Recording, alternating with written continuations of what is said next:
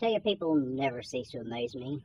I was driving down the road this morning and I saw an old man on a unicycle. Nothing odd about that, except that the only thing he was wearing was a belt. Wrinkled ass hanging down everywhere. I didn't know if there was a seat on that thing or if he was sitting on the elephant man's face. He needs to put a little circus tent around that thing and charge people $1 to see it. He just kept saying over and over, I am not an animal, I am not an animal. It was the most disgusting sight I'd ever seen, but I couldn't look away. I never did get my snow cone. Huh, I'll be damned.